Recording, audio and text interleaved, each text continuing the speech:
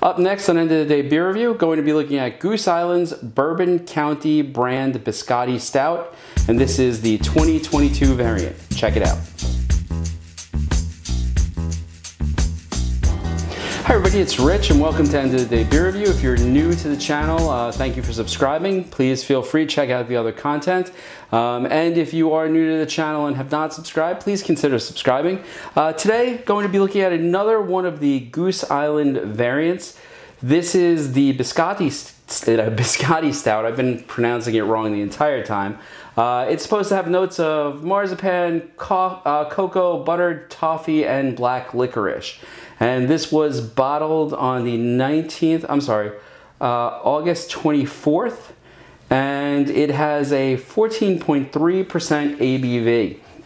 And I have to tell you the truth, this is probably going to come out before my video on the base, but I've been a little reluctant with this one. I am not a big fan of black licorice, and I have heard that there is a decent amount of anise in here, which is essentially the taste of black licorice. So I'm hoping, really hoping, that this is going to be a pleasant surprise, sort of like the cola variant from last year, which I really wasn't too thrilled when they announced it, but then it turned out to be, I think, my favorite variant of the entire year. So let's crack this open. Let's see how it goes. All right, it's off, and uh-oh. Yeah, I'm getting a lot of licorice. I haven't even put it up to my nose yet. Actually, wow, I'm getting a lot more chocolate than licorice. Okay, this is a big surprise. It smells like a chocolate brownie, actually like a fudgy chocolate brownie. So I'm sort of excited now to check this out. Okay, let's give it the pour. And getting a jet black beer coming out of this particular container. Again, and it might be my pour, but I think this year's Goose Islands have all exhibited a relatively hefty amount of carbonation compared to the past years. In particular, the Coffee Stout, the Sir Isaac's, both of them have had a decent amount of carbonation, more than I'm used to, and this too seems to be putting forth a decent amount of carbonation. I'll tell you one thing, the nose on this, and I haven't even put my nose in the glass yet, is dynamite. I'm not getting licorice at all. I'm getting chocolate. I'm getting dark, fudgy chocolate. In fact, fudge is really what I'm getting here. Wow, this smells fantastic. And again, this is the one I was most concerned about as far as, you know, like, will this be good? I feel like Goose Island tricked me again. I do see some legs. It's definitely clinging to the glass a bit. Good, solid performance as far as legs go, because I mean, honestly, this is a 14.3% ABV. And that's the other thing. This year with the Goose Island, I have found them to be dangerous when it comes to the alcohol content. You're just not getting it. There's not the burn. There's nothing really indicative of how high the ABV really is. Yeah, I'm not even getting the bourbon barrel a lot on this. I'm getting just a tremendous amount of chocolate. Oh, you know what? This is where I'm gonna have to decide whether or not I was wrong, and I should have bought more than one of these. And quite honestly, if this is really good, I'm going out tonight. I know a local place has another couple. I might pick them both up. Yeah, chocolate, a hint of the bourbon, definitely not licorice. I was expecting licorice. I'm getting a lot of chocolate, a lot of that fudgy brownie smell. Oh wait. Okay, I'm getting a hint of licorice. This is a great nose on this beer. All right, most important thing.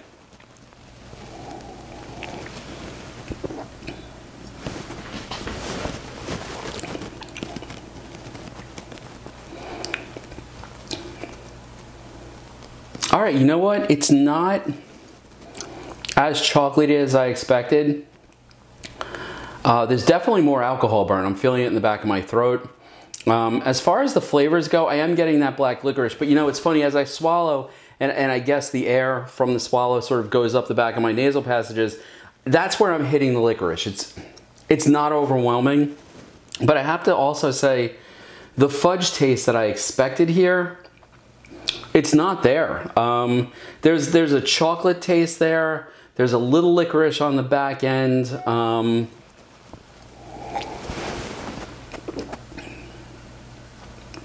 Yeah, you know what, now I'm getting licorice on the back of my tongue.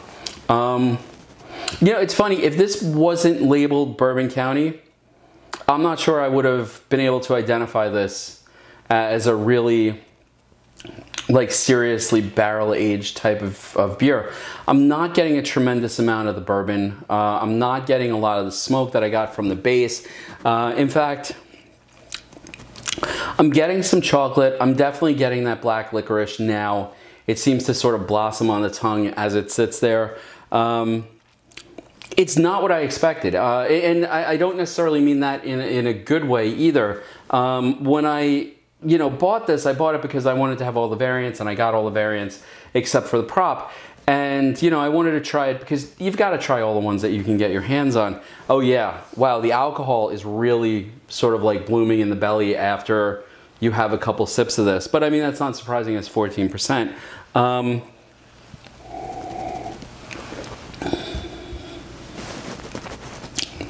The more I drink it, the more I taste that black licorice. And I have to be honest, I'm not a fan. This is definitely not what I expected off the nose. Off the nose, I expected like a chocolate fudge brownie, almost like that Fidens that I did a while back. The one I assure you we do stouts. This, I'm getting much more of the black licorice. I'm getting much more of that anise that's in here. I'm getting some chocolate. I'm not getting the bourbon, and quite frankly, I buy Bourbon County because I tend to like the bourbon flavor there. I find the carbonation is a little overwhelming too, although it does cause the flavor to sort of blossom in the, in the back of your mouth. I don't think I like this one.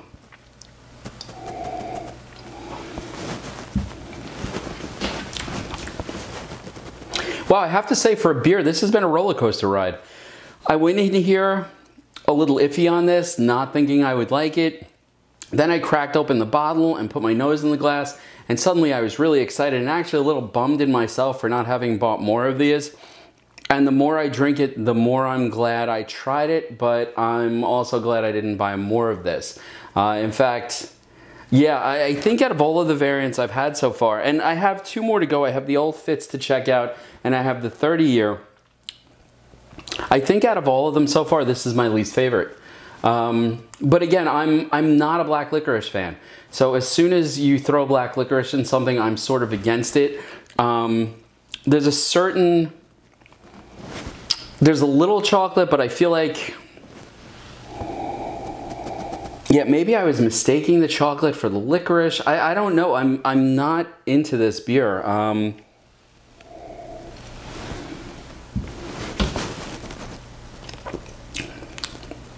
Wow, that was sort of a bummer, actually.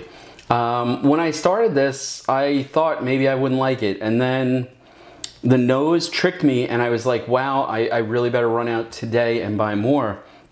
And as I'm drinking it, the more I'm drinking of it, the more I'm really glad I only bought one, because I think this cost about $30 a bottle, maybe 28, 29, something like that, just shy of 30.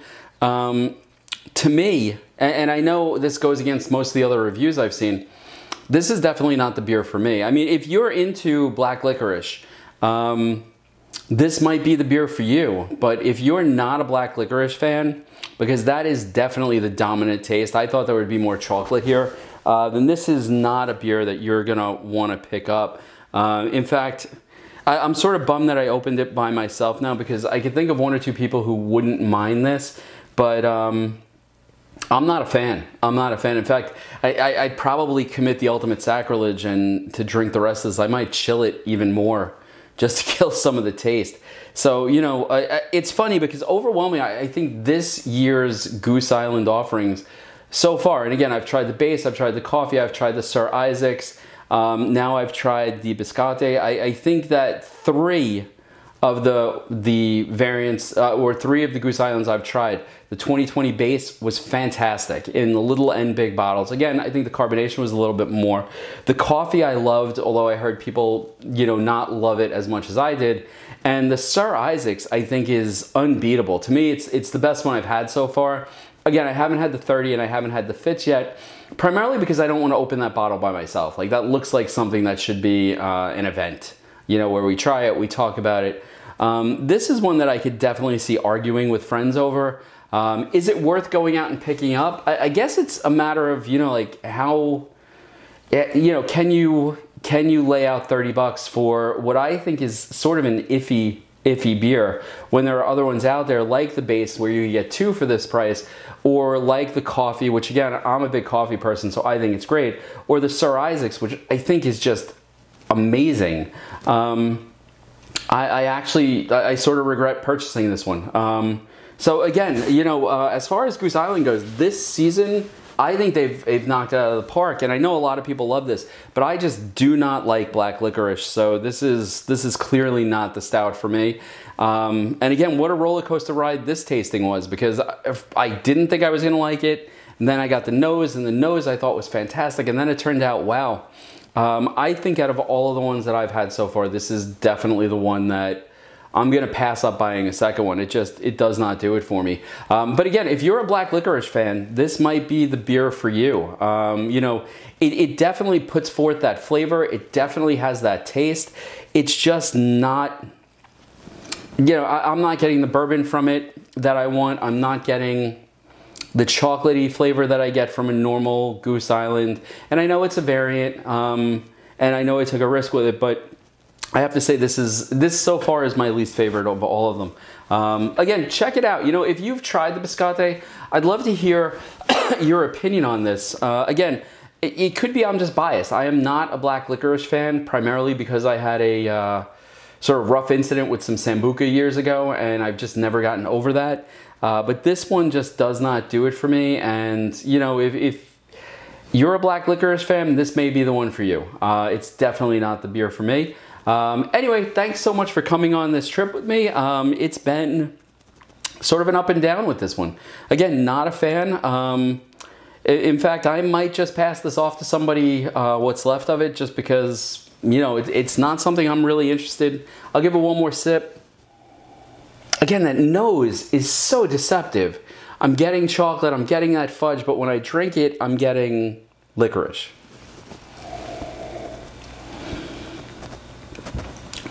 And once it hits your tongue, that licorice flavor really explodes.